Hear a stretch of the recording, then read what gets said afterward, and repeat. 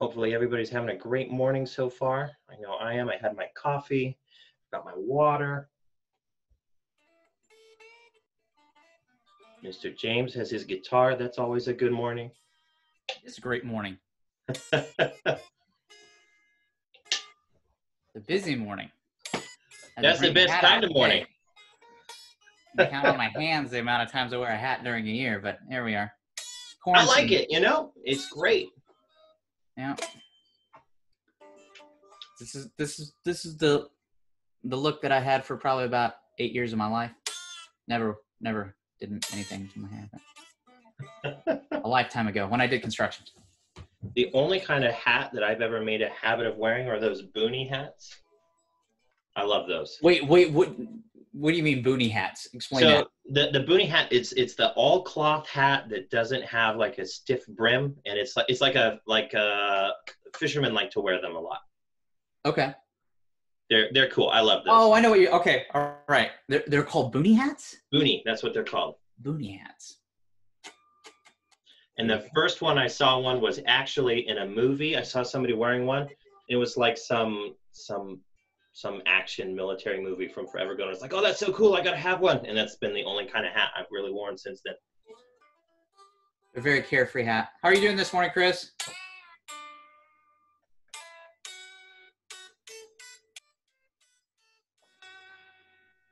Spencer, how are you?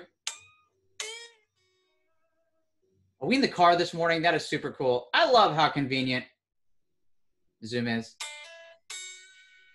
All the time with my kids, I can't tell you how many Zoom conferences I have done with my kids in the car from point A to point B. It's awesome.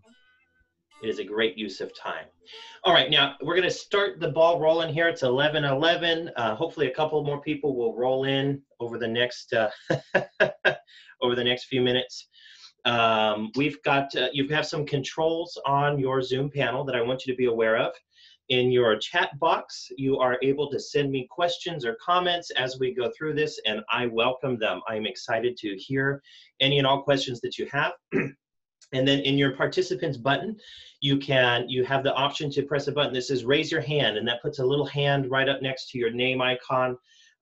If you have a question, you can throw that up. If you've got something else, please feel free to hit that raise your hand button. And then at the end of each slide or each segment, I'm going to be able to come back and make sure we answer any and all questions that you have, okay? We're going to wait about 1 more minute to get rolling here, and then we're gonna have some fun. We're going to talk about all different kinds of music through the eras. We're going to start in the 1600s, and we're going to make our way all the way up to year 2000. Now, we're not going to get super far into detail about everything. I want to give you guys sort of an outline or an overview of what's going on, and then hopefully over the next couple of weeks, we can have a more in-depth study of each individual era, okay? I've got the slideshow to go with this, so a lot of the time we're going to have that up on your screen. You can read through the slides, and again, if you have any questions, put your raise hand sign up, and then you can also type into the message box here to ask some questions. Like Mr. James just did, he's testing it out, and the answer is yes, we are. Okay, so we've got Richard, Spencer, Chris, Mr. James. This is going to be a lot of fun. I had so much fun putting this class together over the last week. This is some content, some information that I'm really passionate about, and it helps in so many ways your ability to play and perform music today. A lot of this stuff happened, 400 years ago, but it's still relevant today, and there's a reason why it's been a predominant source of study over the last even 100 years, especially in younger music education. All right, it looks like we've got Celine and Ethan here too. I'll go over some more of that stuff in just a little bit. If you have any questions, please feel free to type them into the chat box, send those to me, or you can hit the raise hand function under your participants window. All right, let's see. Okay.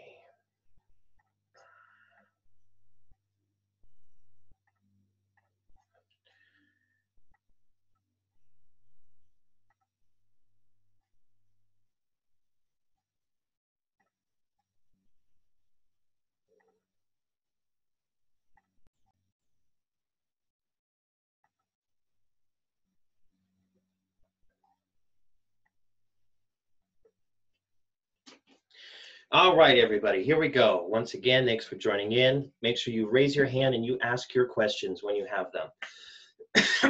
Okay, so music history goes back to about the year 1200. That's about as far back as we have really, really accurately recorded information about music history. We're not going to start that far back, so we're going to leave off the medieval, so like knights in armor kind of things. We're going to leave out that kind of music right this second. And then we also have Renaissance music. So if you think, Italian Leonardo da Vinci kind of era, we're going to leave that up too. And we're going to jump right into what we call the Baroque era, or the 17th century. Now, the dates for each of these eras are actually a little bit subjective. Musicologists haven't figured out exact dates that they all agree, but in general, the 17th century is considered Baroque. So, on TV or movies, you see all those guys with the big white, puffy wigs and all of that. These are these people. These guys like to wear those wigs. Not my favorite look, but they enjoyed it. Okay, so Baroque era music, it was a very specific kind, and all of these eras have their own style or their own rules and things that go with them. Baroque era music is typically shorter pieces that flow and ramble on. They don't have a lot of, oh, look at that, someone okay, oops. Oh, that's interesting. They were shorter and they kind of rambled on together and worked through that. If I could have you guys please refrain from making annotations on the screen, that would be fantastic. Sorry, guys. Thank you. Okay. All right. So sorry about that. Baroque era music kind of was short and rambly. So if you think about in your books, a lot of in your piano books, a lot of the guitar books too have Baroque era music. They're generally pretty short, 1 to 2 lines, and they have a simple melody, kind of goes on and then it stops, and there's not a whole lot of harmonies and things like that. And a lot of this was done because a lot of it was dance music. So as you're working through like your minuets and all of that stuff, and a lot of the folk music that we have comes from this Baroque dance music style. So think about like a waltz or things like that. Now, that's actually a super important fact, because we use that format in a lot of our music today. All of our repeats and things like that come through this kind of style, this dance music, because a lot of this music, all this dancing happened at, really fancy parties, stuff like that. And because of that, we needed a way for musicians to play music on and on and on so that people could dance to it. So instead of having, 12 pages written out of all this music, oftentimes it would be 1 page and it would have all sorts of repeats on it. And a lot of that is how we got our repeats and repetition signs today. Some fun facts about music from this era also was the orchestra didn't really exist. We didn't have a large scale orchestra. When you go to on YouTube and you're looking at music like symphonies and stuff like that, we've got these 50, 60, 70 people all together playing instruments. That was not a big thing with Baroque era music. Not a super prevalent thing. Instead, it was small ensembles or solo performers, solo recitals. Things like this were sort of the predominating one. And vocal stuff was really popular too. A lot of chorus type music was put together. A fun fact, probably the funnest fact for all of you, is that the piano had not been invented yet. For the Baroque era, most of the Baroque era, we did not have a piano. As common as an instrument it is now, we didn't have one. It wasn't around yet. It didn't come until the year 1700. And I could do hours and hours and hours of talks about the piano. But for now, suffice it to say, the piano it wasn't invented yet. And at the start of the Baroque era, we didn't even have real violins, or at least the ones that we use today. Violins, cellos, guitars were not around. Ukuleles were certainly not around. There were a lot of instruments that we use today that we think, those are super old instrument, old style. Excuse me, we don't actually have those just quite yet in the Baroque era. Okay, so now we're going to talk a little bit about Baroque composers. Look at all these guys with their wigs. They look ridiculous. I could never wear one of those. I thought about it one time. Maybe some year for like Halloween, I'll come to work dressed up in my wig, looking like a Baroque composer. That might be fun. Okay, so we have 3 composers right here that are sort of particularly interesting for one reason or another, and who kind of embody the spirit of the Baroque era. We've got Bach, Vivaldi, and Handel, and we're going to listen to some excerpts of their music. But first, I want to go through some facts for each one. Bach is kind of considered the last Baroque composer, kind of headed into the classical era, which is the next one, and we'll get to that in a second. Vivaldi has some fun facts, and Handel as well. Handel has some of the most played music of all time. Every single piano curriculum that you can get is going to have music from Handel. A lot of us in our books, we've got the Surprise Symphony, right?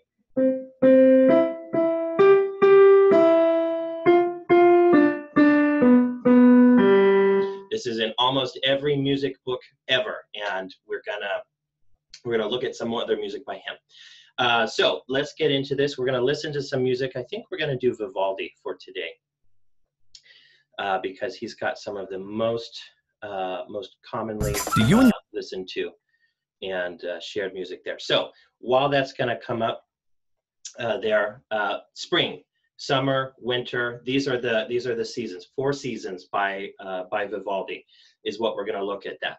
And there's lots of good stuff in here. We're going to take a look specifically at the first one, spring, because it's spring. I didn't know this. I totally forgot about this, but it is officially spring now. And so that's kind of cool. We're going to look at spring, and I want you to listen to the kinds of instruments being used, the kind of music being played. And just make a little note in your head, or if you want to on a piece of paper, think about how many instruments do I hear? How many different kinds maybe? What kind of instruments are being played? The style of music, does it ramble? All of that. I want you to take a listen, and we're gonna see some of this music here. So if you don't have your volume turned up very high, you might need it a little bit higher. If you have trouble hearing it, send me a message, let me know. We are going to take a listen.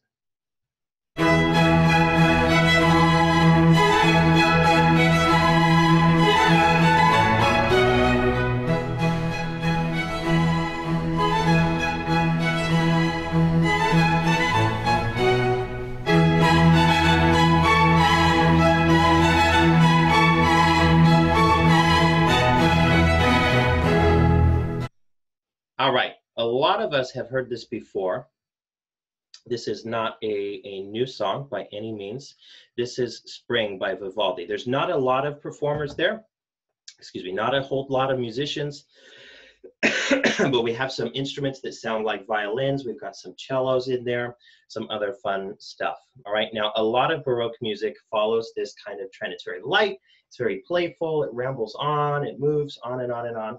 Vivaldi is this middle guy there. He's the drawing looking one right in the middle. All of these are sketches or drawing. None of these are pictures because we didn't have a camera yet, so we couldn't take pictures. But that middle one looks most like a sketch or a drawing. That's Vivaldi right there. I'm going to walk you through some really interesting facts about each of these composers real quick. Something to note about most composers and most musicians through history is that they made a lot of money through their careers, but a lot of times they had to spend all of that money on supporting their families and acquiring new materials. It's very expensive to be a musician. You had to really, really, really love it back in the day. So a lot of these composers that we're going to look at made a lot of money and were really famous, really popular, but by the end of their lives, they didn't have anything left. And a lot of them died very poor, and a lot of them, we don't even know where they've been buried. Some of them we do, but like Mozart is somewhere in an unmarked grave. We have no idea where he is because he died so poor, he didn't have money to actually buy a gravestone. So Bach is actually the middle of a dynasty of composers. He was orphaned at 10 years old, and I found this fact incredibly interesting. He was known to brawl with his students. He would have fights with them, which I'm very grateful is something that definitely does not happen today. Vivaldi, a great deal of his music is lost, actually. We don't have it anymore. He would write a lot of stuff and send it to friends and family, and they would just kind of store it away. So we don't have all of his music, and we're finding more of it. You know, every couple of years, somebody will find a box of old music from Vivaldi somewhere. And most people don't know he was actually a priest for the Catholic Church for a great many years before he decided to be a composer. Handel, he's the next composer here. He liked to write music for specific themes. So, we'll have, especially in today's music, we'll have a song about a specific subject, maybe a specific person or an event. That was not a hugely popular or practice experience until the Baroque era, and Handel made it super popular. But even after that, it wasn't really something that we did and that we had a lot of, okay? Now is a great time. If anybody has any questions or comments, we can get to those for the Baroque era here. The Baroque era. Now, Baroque is not a specific term that means something that you, like, it's not a word that has a translation. It's just a way to label or reference this era, Baroque. It kind of comes between the Renaissance and the Classical era. All right, I don't see any hands up, and I do not see any messages in my box here. Okay, then we get to talk about the next era, classical music. Now, classical music is sort of a really broad term that we use to describe any music that's super old, but that's not an accurate description of that. Classical music is a specific era, very specific era. And we're going to explore some of that. Now, I love the classical music and I love talking about it because that's where most of the rules and stuff that we use in music now actually come from. So a lot of this stuff that we're going to talk about here is extremely relevant to everybody's music, whether you play guitar, piano, anything like that. All of it here is going to be super useful. For example, out of classical music, we get the verse-chorus kind of structure that we use in a lot of our pop songs today. The format of classical music was often broken down into letters. So for example, you would have part A, part B, part A, part B, part C, and you would have it broken up into different formats. They have lots of names for those, but for right now, we're just going to call it the verse-chorus structure. That came out of the classical era. Also, the idea of combining more instruments with vocals came in, and so you could kind of look at it as like a primitive band coming together. A lot of that was really started off in the classical era. The classical era is largely considered to encompass the 18th century, which would be the 1700s. Again, these dates nobody particularly agrees on. We have sort of generalized ideas of when these began and when they stop. But the 1700s, the 18th century, is generally considered to be the classical era. Now, there were a lot of rules that came out of the classical era for music, how to play music, how to read and write music. And this has largely become to what we refer to as music theory. A lot of our theory comes from the classical era.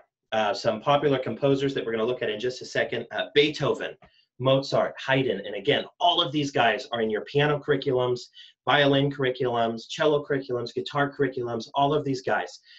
Ode to Joy, Für Elise, Symphony in C, Concerto in C, all of these really popular tunes are from this particular era, the classical era. There were so many rules, in fact, that there are books and books and books and books of all of these rules that you can find. But we'll get to some more of that in a little bit. We also have more of this idea of programming, which is what Handel did, where he took a specific idea or a concept and made a song all about that. Some popular ones from the classical era are actually about fish. It's kind of a strange subject to write a bunch of songs about, but we have a lot of songs from the classical era that are about fish. And we call this programming, kind of like the same way you would sit at a computer and do some coding, programming ideas and concepts in your computer. We called it the same thing for music.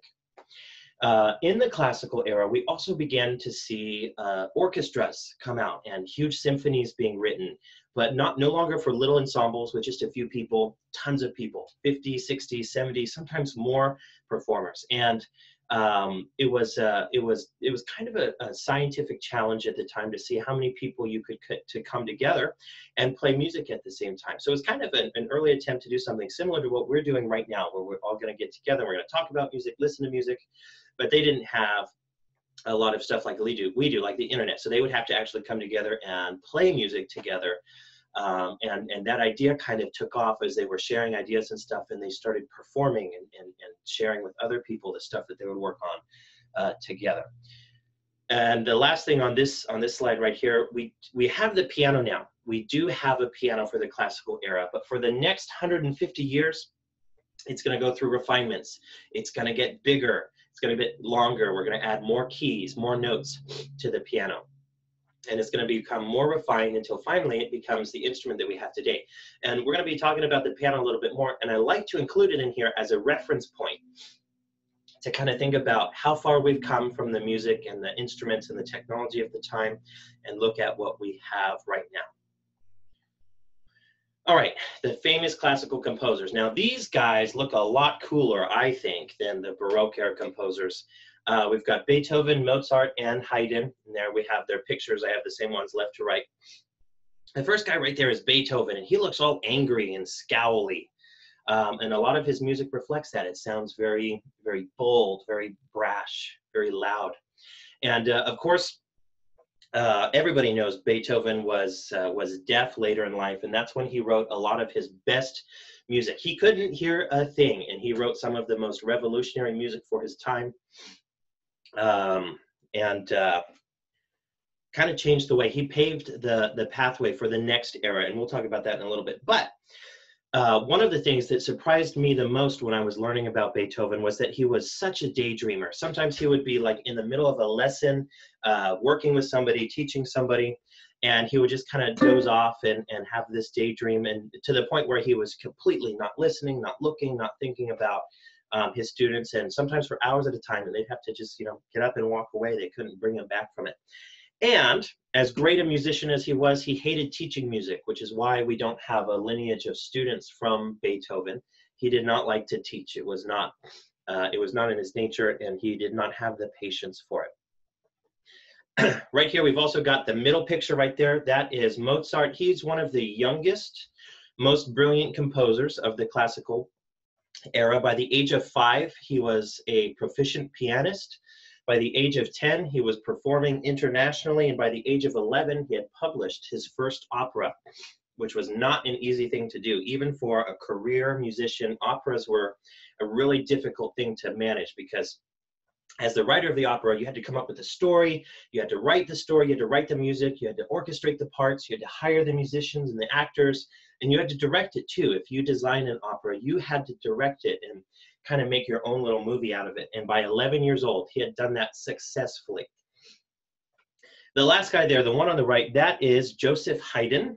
And he's one of the predominant father figures of the classical era. A lot of people, his pupils and students and friends and family, they called him Papa Haydn. He liked to have fun, and he really enjoyed practical jokes and things like this.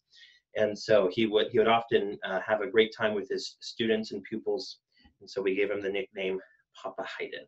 He is one of the few musicians. We were talking about how a lot of times they made a lot of money, but they didn't necessarily keep a lot of it. He lived very frugally, and he was one of the few musicians ever from the Baroque and the classical era who were actually able to amass a fortune and retire.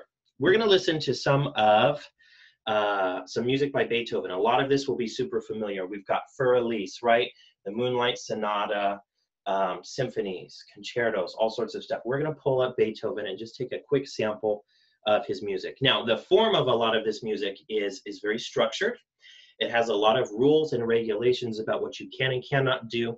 And so because of that, a lot of it is repetitive to a certain level. And we see a lot of that in our music today too. But we're gonna open up Beethoven here, and we're gonna take a listen to some of his music.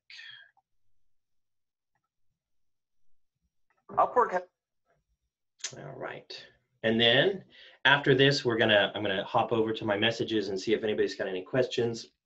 I don't see any hands up right this second, but if you do have any, now would be a great time as we're listening to this to send those over. Oh, there's a hand, perfect. We'll get to that in just a second. All right, here is our good friend Beethoven.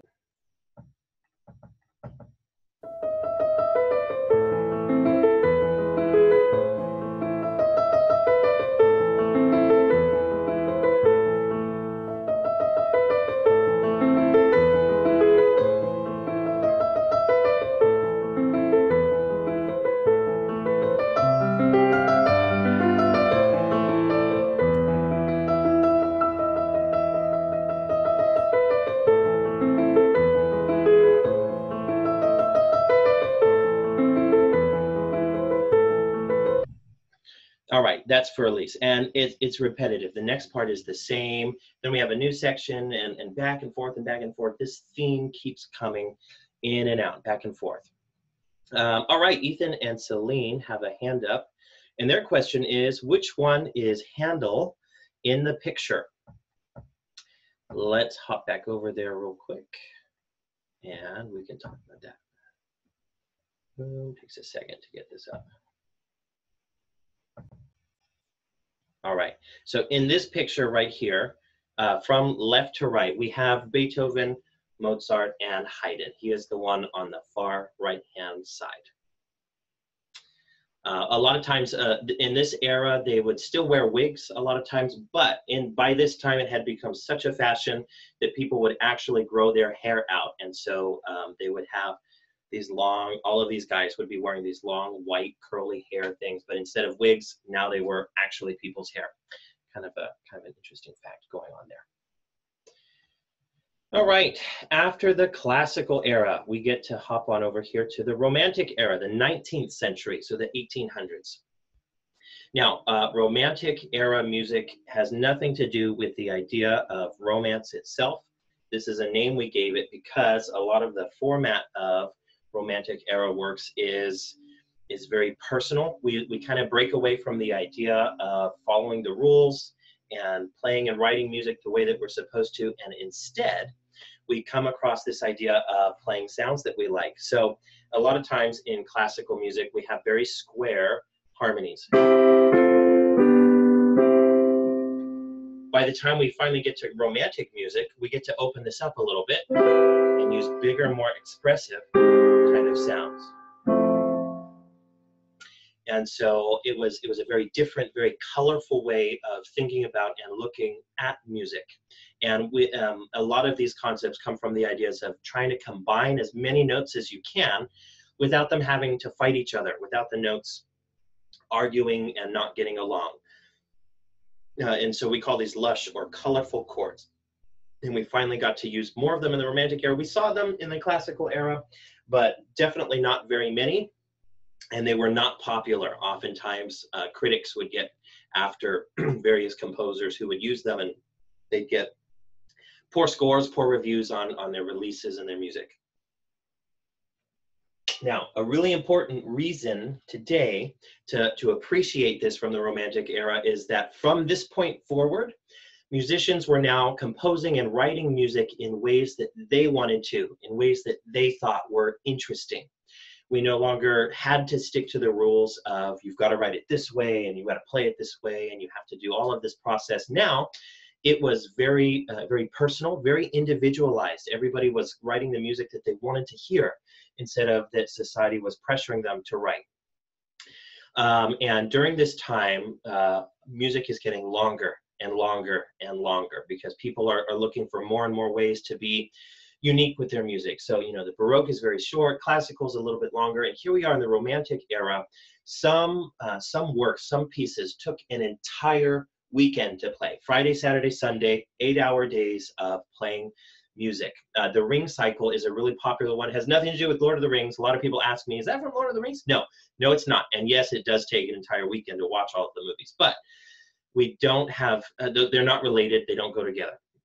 The Ring Cycle was like a kind of like a play or an opera, and it was this huge story.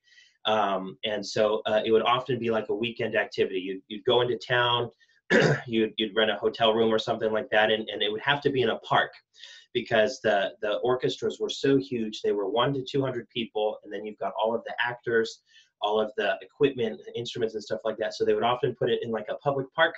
You would just go to town, and for an entire weekend, there'd be like a big festival around it. So food vendors and all sorts of other, you know, crafts and artists would come around and try to sell some of their products there too.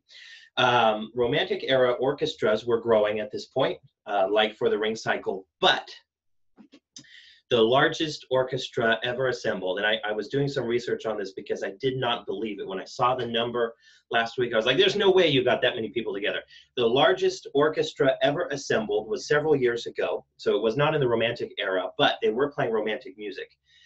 7,548 musicians got together, and I think it was a football stadium. to play some music together. And it was a tribute concert to some Romantic composer, I believe, but it was also a world record attempt, and they did it. But orchestras in general during the Romantic era, they were not 7,000 people, but 100 to 200 musicians and instruments was no longer something strange. And so concert halls started getting bigger too. Instead of, a lot of times people would get together in houses or estates or large mansions or something like that to perform their music. Now we're starting to need specific venues for people to come together. And that created what will eventually become the idea of like jazz clubs, or like Carnegie Hall was an idea that was kind of propagated by this Romantic era music. So we've got longer music, more colorful music, very individualized music, very personal music coming out of the Romantic era. And this is made easier by the fact that we now have a fully functional, completely working, completely designed piano. Excuse me. During the 19th century, so the 1800s, the piano goes through a lot of extensive review and design work, and we expand it to have the 88 keys that it's got now, and they're becoming, 7, 8, 9, 10 feet long, really nice instruments now. And one of the whole concepts behind the piano was to take an entire ensemble of musicians and reduce it down to something that one person could play by themselves, either as a performance tool or a composition tool. And now we finally have that. So during the Romantic era, music really, really takes off and starts evolving rapidly, because it's easy now to have an instrument where you can assign all of these sounds. You can have all of these notes and see how they work together without having to have a group of musicians that you have to practice with. And then it also became a solo and a performing instrument in its own right during the Romantic era. Lots more stuff for it from there. Very good. One last fun fact about Romantic era music before we look at the composers.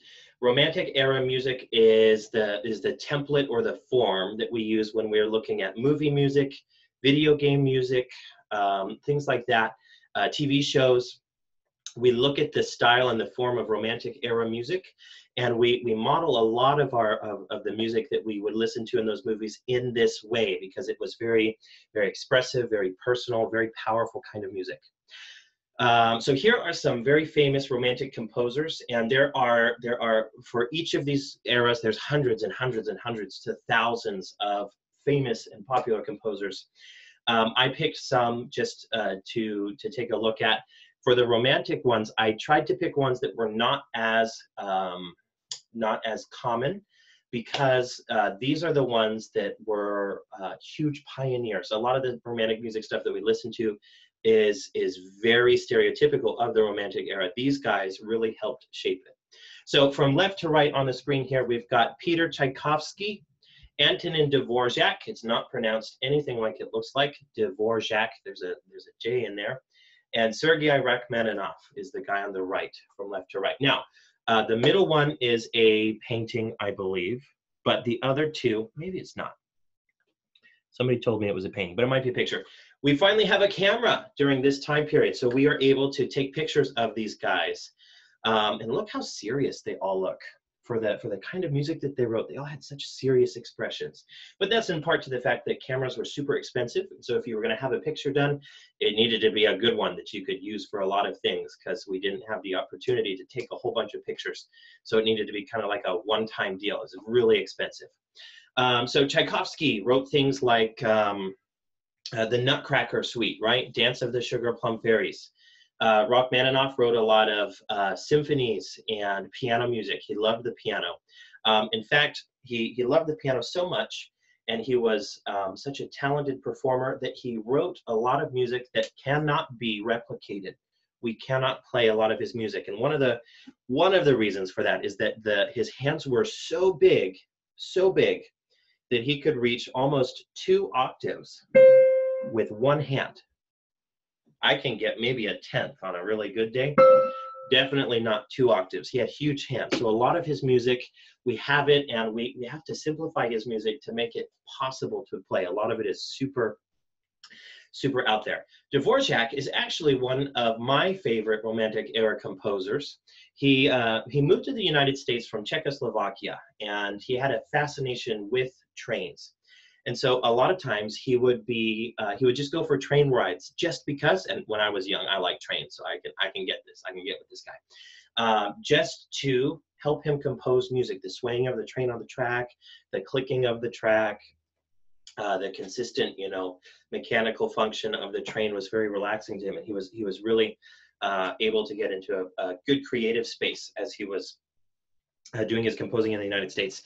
He did not live indefinitely in the United States. He moved back to Czechoslovakia, I believe, where he eventually passed away back there. But some of his most exciting work was done here in the United States. And he's the one that wrote in all of your music books, he's got the one Largo or New World Symphony. He wrote that about the United States, about America. He was a very patriotic, I guess, in that sense. He believed in a lot of the values at the time of the United States, and so he wanted to write a bunch of music. He came here, studied the culture, wrote a lot of music about it, and then ended up going back home. These particular composers from this era are really quirky individuals. For example, Tchaikovsky would never, ever, ever, ever drink bottled water, which is ridiculous for us to think about today. But he was such a germaphobe that he would never buy prepackaged foods if he could help it, and he never drank from pre-bottled water that he didn't clean and purify himself. That's another level right there. Dvorak suffered from agoraphobia, which is a fear of open spaces. So he liked to be in smaller rooms. He didn't like big open spaces. Kind of an interesting thing from him. And let's see. Rachmaninoff liked race cars. Who doesn't, though, right? I mean, race cars are pretty cool. He liked fast cars and boats, of all things, during the Romantic era. The motorized engine, the gasoline engine, was really taking off, and they were starting to put them in boats, to get motorized boats, and he was fascinated by the idea of motorized boats. We're going to listen to some of this music, and we're going to listen to some Dvorak for today. Writing's not that. Whoops. It's amazing, but I remember when YouTube didn't have any ads in it. And a lot of people were like, what? That was a thing? Yes, YouTube used to not have ads in it. And then after this slide, we are going to get into, excuse me, we're going to get into some of the questions that you've sent in. Okay, here is Dvorak.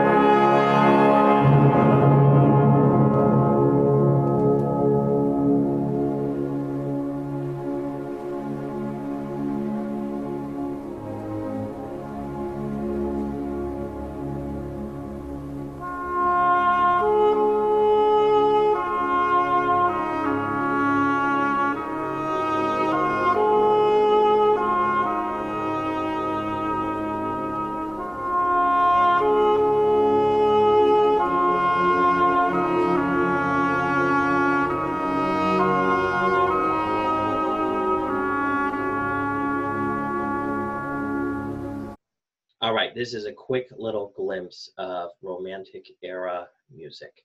Very big kind of sounds. Chords are getting bigger. Symphonies are getting bigger. Lots of new instrument ideas are happening. That was largely French horns, and then an oboe was playing that solo right there, I believe. And there's different versions, different arrangements of it. Okay, so that is the Romantic era. Let's see, we've got a couple of pictures in here. Oh, you guys, sorry, I got the wrong slide. In the first picture, I will go back and show that to you in a little bit. All of these are, all of the composers listed from top to bottom are going to appear in the pictures left to right. So the first one is the first picture, second picture, third is the last picture. But I'll go back and I'll show that to you in a little bit. And then we have another question here. Who is my favorite composer and why? That is a great question. And I'm going to give a slightly unfair answer because you're going to have to be era specific, because I have favorite composers from each era and all for very different reasons. But for the Romantic era, by far my favorite composer is Dvorak. And on any given day, I would probably choose to listen to Dvorak over a lot of other stuff out there. Primarily because I like the way that he does a lot of the programming in his music, and I like the way that he brings sounds in from different ideas and reduces them down into instrumentation. One of his string quartets is called the American Quartet. Has a lot of really cool sounds. He basically summed up all of culture happening in America at the time into one quartet, and it's really cool stuff. I encourage you to listen to it. As far as music goes, that's probably one of my favorite pieces, and Dvorak probably is my favorite composer. If I had to pick just one, it would probably be Dvorak. Let's see, I don't see any other hands or questions, so I will take you back really quick to that very first slide, the Baroque composers. Oops. And I'll show you that picture one more time. All right, so on this screen right here, the one on the far right is Handel, George Handel. We've got Bach, Vivaldi, and Handel. All right, now that we're done with the Romantic era, we get into what we call the modern era of music. Now, in musicology, we're quickly changing this name away from modern music, because when musicologists came up with this title, modern era music, it was the turn of the 19th to the 20th century. And so at the time, it was still really modern. However, we are now 2 decades away from modern era music. And so musicologists are beginning to change the way that they refer to it. But for now, we still refer to it as modern music, okay? During the modern era, we have the computer is beginning to be developed. Electronic instruments are kind of coming out. We've got a lot of different scientific discoveries happening, a lot of realizations, a lot of exploration going on. And so the world during the modern era is becoming an increasingly complicated world. We have a lot of automation going on, factories doing a lot of work. Lots of really cool things are happening during the modern era. And again, that could be a lecture to go on and on and on and on. Also, the modern era is one of the shortest eras that we have in music history. Generally, it's agreed that it only goes from about 1900 to 1950, so only about 15 years. Whereas each of the previous eras can generally be summed up into about 100-year periods. The modern era only lasted about 50 years before it really fell apart because it was not hugely popular. We basically did a complete 180. We went from the very personal, very big and comfortable sounds of the Romantic era, and it all became literally very programmed, very formulated. And a lot of the music was done on an intellectual level and not at all on a basic individual level. And it was very different than anything we'd seen before in music, because we'd always stuck to forms and patterns and things like this. But now we had specific formulas and algorithms to basically learn a way to play all 12 notes of the musical alphabet in a random order over and over and over again without repeating the order. That was one of the big things about modern era music, and it was not popular. Basically, you'd end up with something like this for hours at a time. It was not incredibly popular, but it followed some really cool mathematical ideas at the time and some other intellectual advances as far as computing and science went. And so some composers took this pathway of taking all of that science and turning it into music. And kind of a side effect of that, all of these composers from the modern era thought they were super cool. They thought that they were doing a great job and being really awesome. And it caused a lot of people around them to really dislike them as people, but also to just generally not accept their work. Whenever they'd have a new song or something come out, a lot of people would simply not go. They wouldn't listen to it. They wouldn't buy it. They wouldn't participate with it because they felt such a social gap between themselves and the composers. And so modern era music, even in its time, was never super popular. And today we use it as a study tool more than anything else when we're learning about music. It's really not something that we go into in a great detail as far as playing it. There are some really important things that came out of it. A lot of our sight reading books today come from this modern era idea of random notes. So a lot of the most complex sight reading stuff that I like to work with and work on, and that I worked on with some of you guys, come from this era because it is extremely challenging to play and to think about.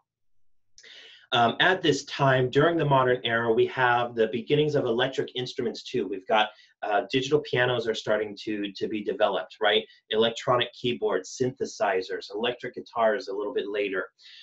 We've got so much electricity being used in this era to design new instruments. Things like the theremin were big tools in the modern music. If you don't know what that is, look it up. It's super cool. It's an electrical instrument that basically you control with your hands, almost like, I don't know, it's kind of like a Star Wars movie, and you're like using the force to like control the music. It's actually really cool. But all of this came out during the modern music era.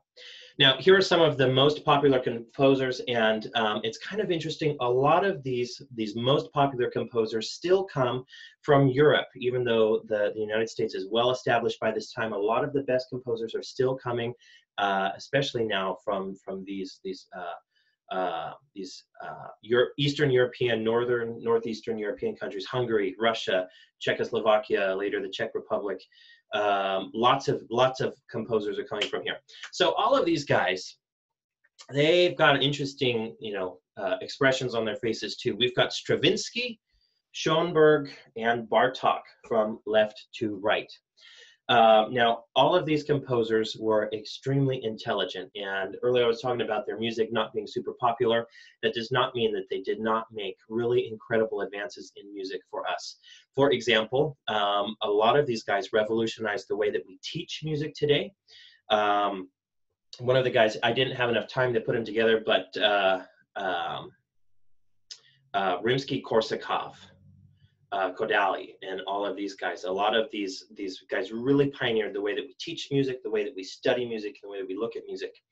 And a lot of this is from these guys here. So Stravinsky, Schoenberg, Bartók. I'm going to just play a quick sample of their music. I don't want to spend too much time right here on these guys. We're just going to take a quick look at Stravinsky.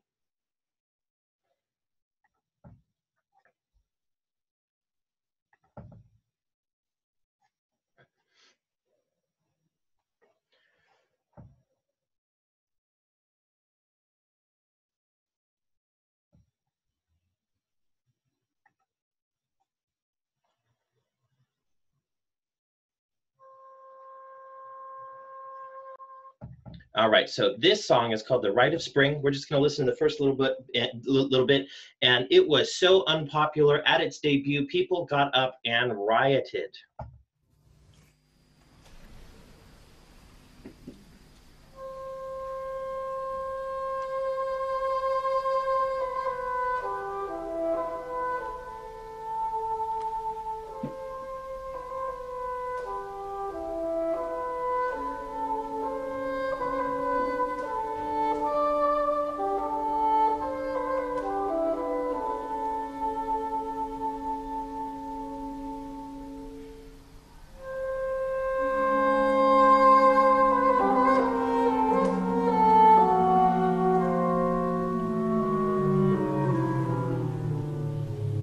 All right, so that's just a little taste of that very sad, very dissonant kind of music, very dissonant style.